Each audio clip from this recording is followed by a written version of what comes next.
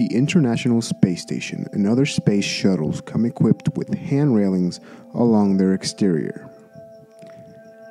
These railings serve the purpose of stabilizing the astronauts as they perform spacewalks, otherwise known as extravehicular activities.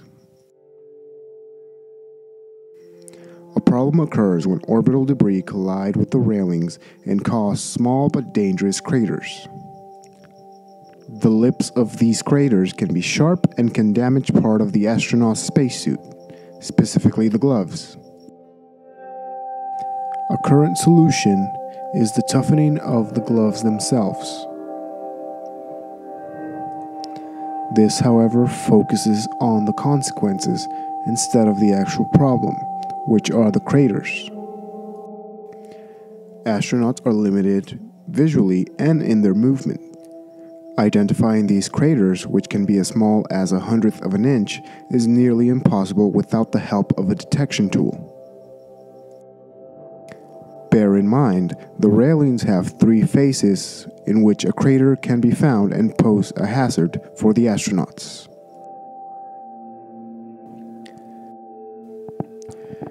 When designing the sharp edge detection tool, it became obvious that an integral part of the project was going to consist of a camera. The camera that was chosen was 4D Systems UCAM3.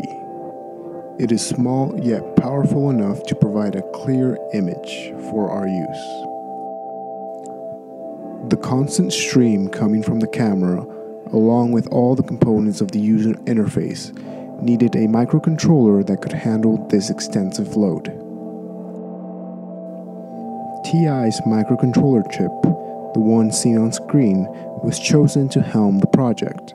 This microcontroller provided a vast amount of UART ports, as well as programmable pins, which we needed a lot of.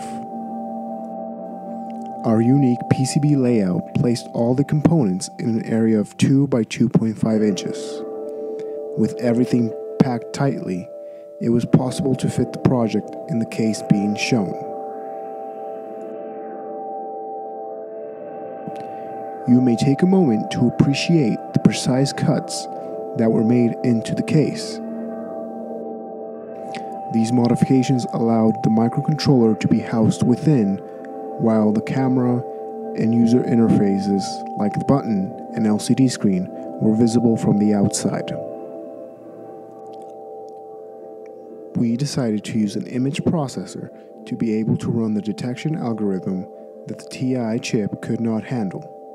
Due to cost, we used NVIDIA's Jetson TK1 development board. This image processor runs the detection algorithm continuously through every image it received. As we now demonstrate the project, let me explain what you will be seeing. The camera is being shown a smooth surface with an imperfection that will stand in for the sharp edge. Since the camera is constantly sending the pictures to the microcontroller, the TI chip will just forward the pictures to the image processor. Here the processor runs the detection algorithm that detects any sharp edges. Once one is detected, the signals are relayed back to the microcontroller. On screen you will see the actual picture and detection from the algorithm. The user will not see this and instead see an LCD screen that is color-coded. We tried to make the user interface as clean and easy to use as possible, considering the user will have to operate the device using large gloves.